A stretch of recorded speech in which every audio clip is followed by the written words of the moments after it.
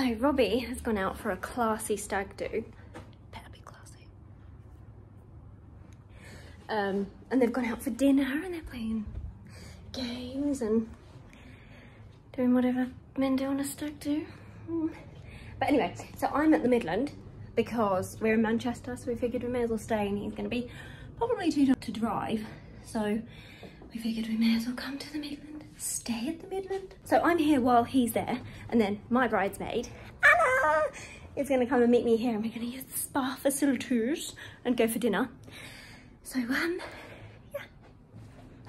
So it's quite a win-win, really, because obviously I won because I'm getting the spa day kind of thing with my Anna, and he's getting a date night out, and they're going for steak. So I don't know why I'm pacing around the room. It's just such a nice room. I'm like, pacing, and I've jumped on the bed a few times.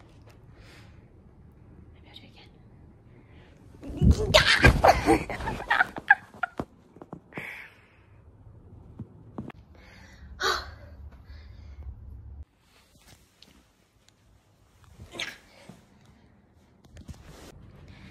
Okay, so we put this camera in my tripod. Start doing this Q&A. I got some makeup on the bed. I got some lipstick on the bed. Sorry. So yes, so Robbie has gone out and he's in Manchester. He's been let loose. Let him loose. So I'm gonna get ready in a bit because Anna will be here soon. We're gonna go and use the hot tub and the pool. And the Midland left me some really cute stuff. So we've got some, like a bottle of Prosecco and some little letters. Congratulations. Yeah. Happy Sunday, everybody. So this is what women do in hotel rooms. I haven't investigated everything either. You need to investigate everything. I like doing the bed back, nice. Water, what's in here? Oh, more robes. There's robes in there and then there's robes in here. Are they to take? Oh, and then there's like a mini bar. There's nothing in it, it's just a fridge. And then tea! Yes! Fruit and lemon biscuits. Haha. Yes.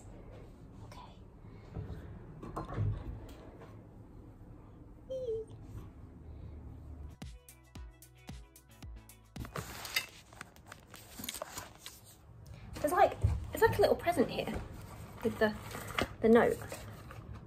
So dear Georgie, I hope you have a lovely relaxing stay. You deserve it. Love you. And congratulations on getting married. We wish you both a lifetime of happiness. Best wishes the Midland team and Holly. So I've been chatting to Holly.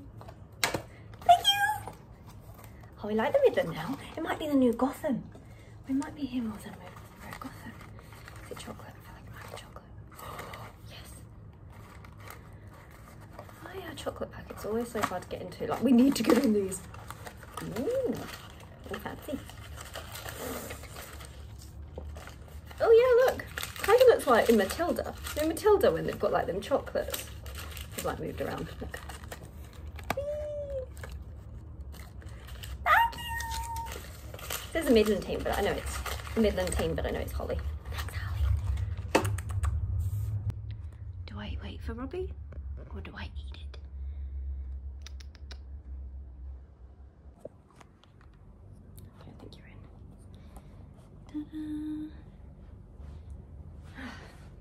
Better take my boots off before sitting on the bed. I figured I don't have a lot of time alone, which is a good thing, and I think Q&As can be quite emotional, so I thought this is a good opportunity to do a bit of a Q&A. So this up properly. Right, these are ripped jeans, by the way. So I have my Mac, so I have all of the questions. I'm a little bit nervous. I've never done a Q&A before. There have been parts of my videos that I had considered not posting. I decided at the beginning of my journey that I would share everything, really emotional bits, things that I'd filmed, to kind of have someone to talk to, because I didn't want to tell Robbie how I felt, and I didn't want to tell my family how I felt, and I didn't want to break in front of them. I tried to live being this positive person, and I didn't want to show them how my mind was going so dark through everything. I'm getting upset already, hasn't even started. But anyway, so a lot of my videos are talking directly to the camera. I think I found comfort in finding a bit of a friend in my iPhone.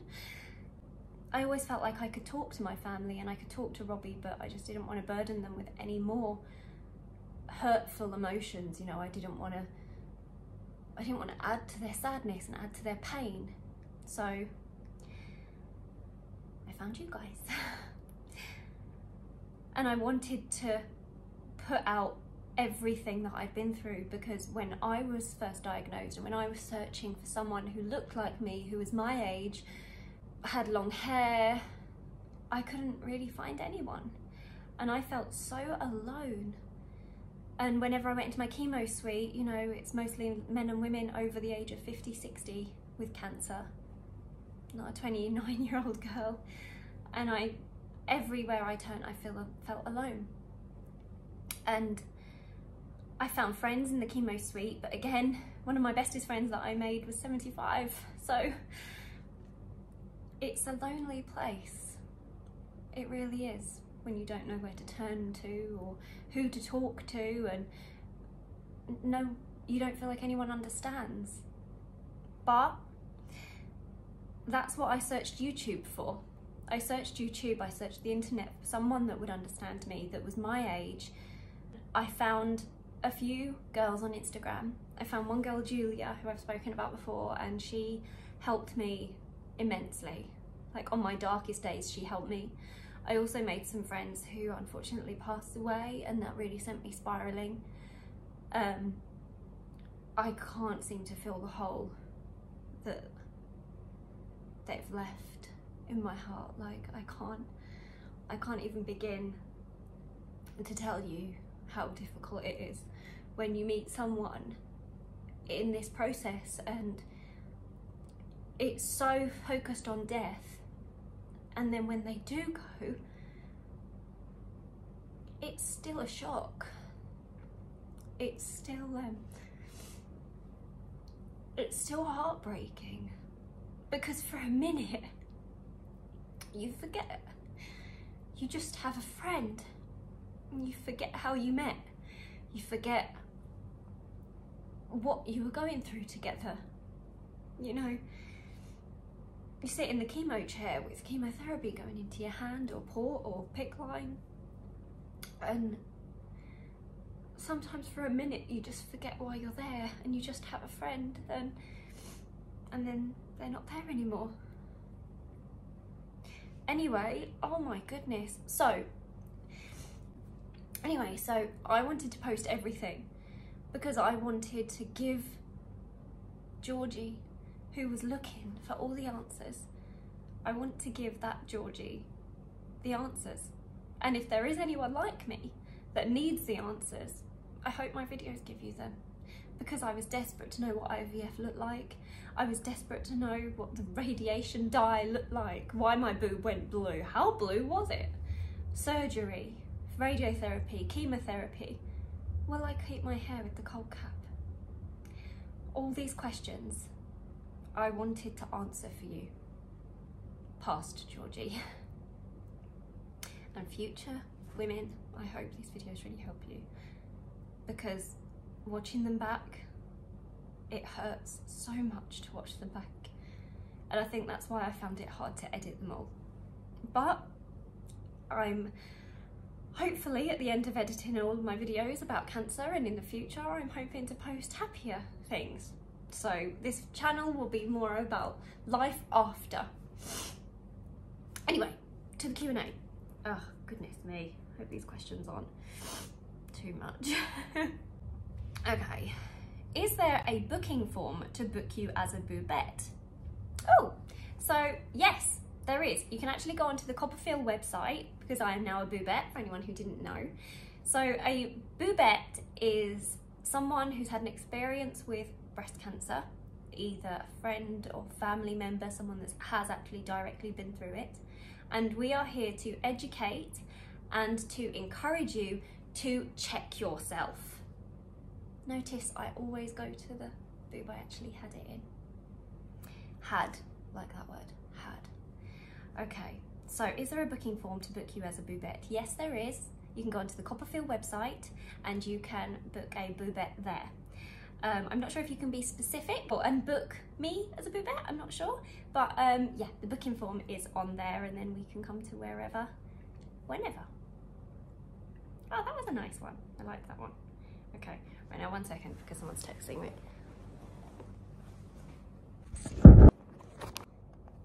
Okay, my friend's meeting me here, so she was just messaging me. Right, okay, so the next one. Are those booby cakes for sale? Liking these questions. Yes. So my cousin and bridesmaid, who was there for me all day, every day when I was going through treatment. We didn't really speak a huge amount before, but my God, has she been there for me through my treatment. I couldn't thank her enough. But anyway, she makes booby cakes and they are for sale at Little Duck Cupcakes on Instagram. So go and check them out. And I'm sure she can post them if you need to or deliver them or whatever, but they're amazing. These questions are great. Which boob did you have it in? This one, my left. I had it literally there. I think that answers that really. Okay, you're beautiful. Thank you. Oh, I like these. I thought they were going to be really difficult. Not a question, but just to say that I think you're so amazing and making such a difference. Thank you. Yeah. Goodness. How did you keep your hair? Okay, that's a great question. So I think I've kept about, I keep saying 60% of my hair. It has come back quite quickly actually. So I'm just over a year post chemo, a year since I finished chemo, and that's my regrowth there. So all that in a year, like wow. And all of this, so this is my hair. So it is thin, but it does look thick at the top, I think because I've got this fringe now. But I kept my hair using the 𝕋𝔸𝔾𝕊 cold cap. So the cold cap basically freezes your scalp, and my goodness, it's cold. It freezes your scalp, so then the chemotherapy doesn't touch the cells on your head, so it helps your hair not fall out. There is a big science to it, and I will do a separate video on the 𝕋𝔸𝔾𝕊 cold cap and how I kept my hair and everything, because it is quite a intense subject. But yeah, I used a cold cap.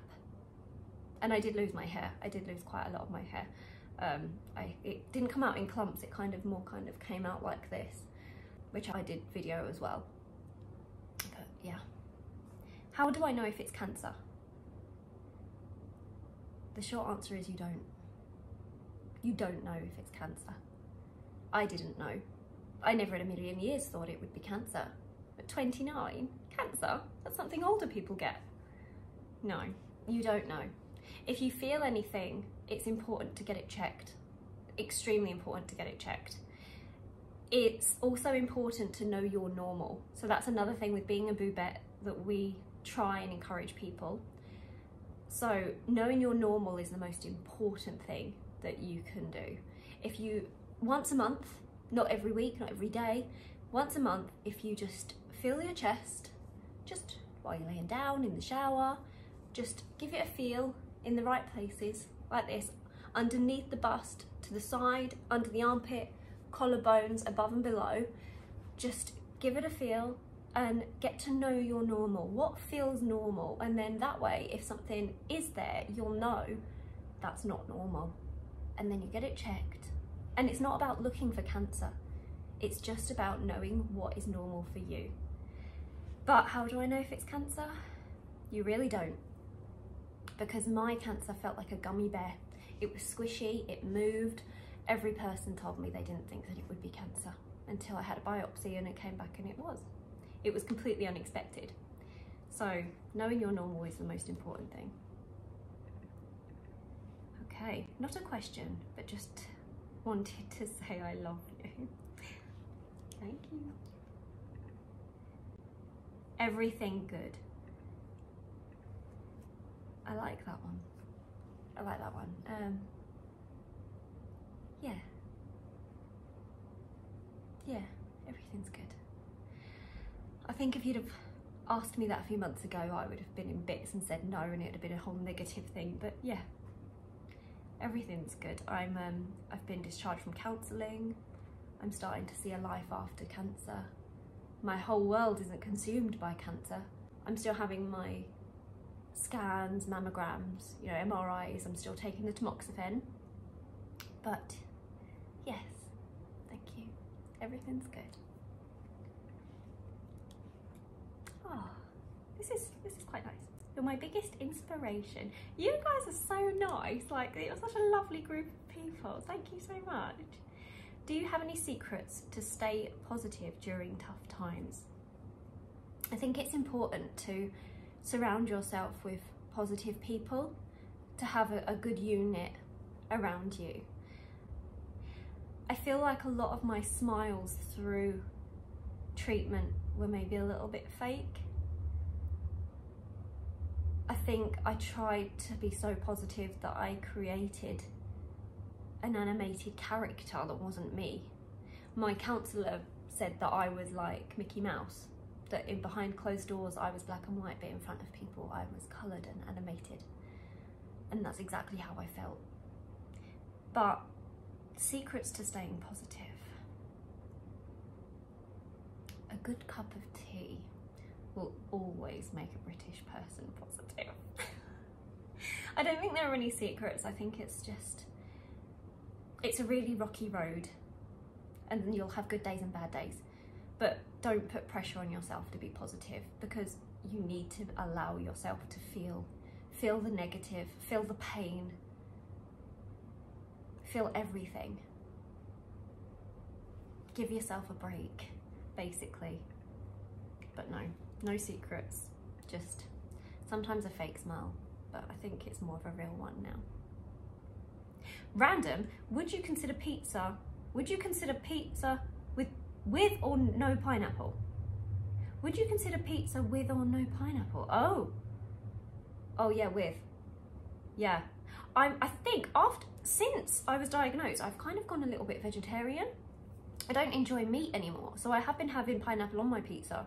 And when we make our own pizza, because my mum makes the dough and it's amazing, we make our own, I do have rocket on it, pineapple on it. I still have cheese and everything, so I'm not quite vegan. But, and obviously milk in tea. I don't think that'll ever be able to happen. But yeah, definitely. Pineapple pizza. I'm so hyped to be included in your YouTube. I don't know what to ask. Well, what did you ask? Was the Herceptin injection painful? So I have videoed my Herceptin injections, much like everything else, and the needle is quite small. The needle isn't necessarily painful, but the injection is. So as it's going in, it feels like a bee sting or someone putting a cigarette out on your leg. And that lasts like a good 5-10 minutes because they have to put it in so slowly. They have to inject it so slowly. So yeah, it is painful. My last few weren't that painful, which is quite strange. I don't know if it's because I'd got used to it, I don't know. I don't think so, I think it was just different, but it goes into the top of your thigh or sides into the muscle. It stung. It wasn't unbearable, but it wasn't comfortable. Why didn't you have a port? No pain. I can't comment on the no pain because obviously I didn't have one, but I was never offered a port until my 5th or 6th chemo, and that really upset me. My veins started to get harder and harder to find in my hand, and then my chemo nurses said that they thought they should consider me having a port because I had 12 chemotherapy infusions. It upset me because I felt like I was getting there. You know, I was almost there and getting to halfway, and I just really wanted to continue in hand and arm. I didn't actually really have much choice in it. I was given the leaflets and stuff and said that it was being considered, but one of my nurses, well, two of them luckily, always seemed to find a vein eventually. So I never had the port, which I'm quite glad of. I mean, I don't have the port scar, you know, I didn't have to go through the surgery of having the port. It was hard to have it every week because I can only have chemotherapy or injections or anything in the one. Okay, so my phone ran out of storage, basically. So anyway, I have a lymphedema risk in this arm. That's why all my infusions I have to have in my right arm. So that includes having the blood pressure machine, everything has to go on this arm. So it made it quite hard weekly to find a vein because we can only use this one. And obviously chemotherapy can affect your veins, and I feel like with me they've definitely decided to hide. But yeah, so I didn't have a port because they felt like my veins were healthy and they could see them, and then during chemotherapy they got less and less. But yeah, Hannah's here.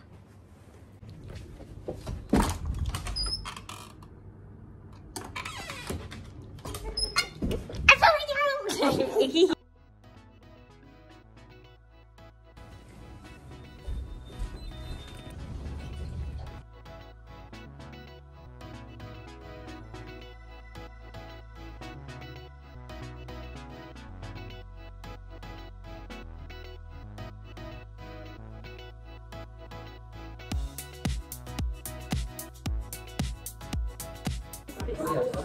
So I've currently got my phone in like a Christmas tree plant, and I'm in the lobby of the Midland. So I was doing my Q&A, but Anna turned up, one of my bridesmaids, and we went to use the facilities, so like the spa and the jacuzzi, which was lovely. But obviously I didn't completely finish my Q&A. So I have got a few more questions that I will get done and I will post, but I will set a day aside and do like a longer Q&A. So I'll pop that on my Instagram so you can ask any questions, because I've had to have